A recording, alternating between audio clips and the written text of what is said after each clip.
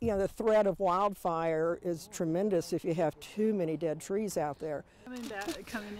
Landowner Karole Lee says she fears the repercussions the mountain pine beetles bring with their infestation. When it's very dry, I haul up my sprinkler system and water all my trees and keep them well watered. Lee says she's tried thinning out smaller trees on her land, leaving the larger, healthier ones to grow. Pine beetle expert Bracewell urges landowners to learn which trees are on their land and how susceptible they are to infestation.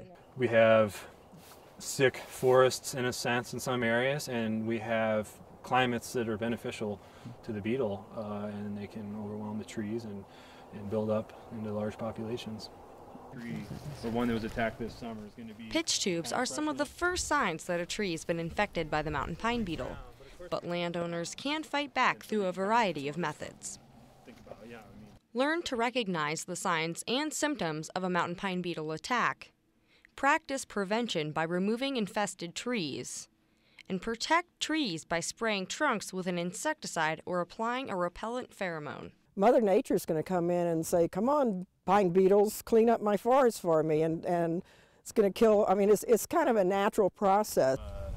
According to the U.S. Forest Service, in 2010, roughly 10% of Montana's forests were infested. Reporting for UM News, I'm Faith Cronin.